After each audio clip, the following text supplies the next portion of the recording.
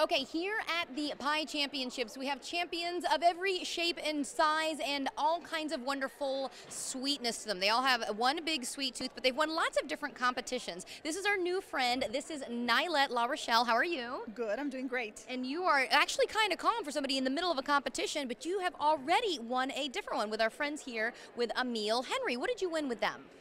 Actually, with them, I won $500 worth of baking supplies, and they were spectacular, spectacular. I mean, top quality utensils, baking equipment.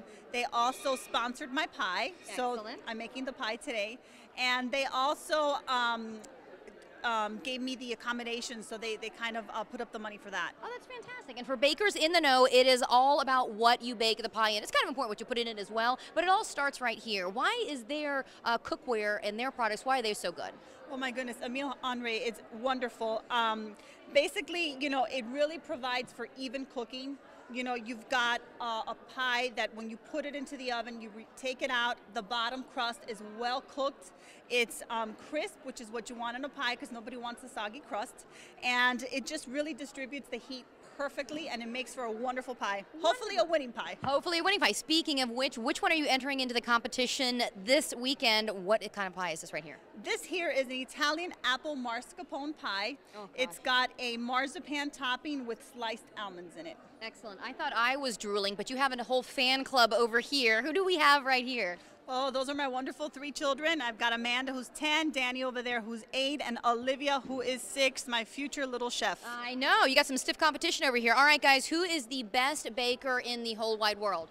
Mom. I'm sorry. I need to hear that just a little bit louder. Excellent. Are you paying them in pies to say that for you? Absolutely, and a little bit of a gift shop here and there in Disney World. So, yeah, that's definitely coming up. I love it. And before we let you go, I'm here at the championships. How many years have you competed?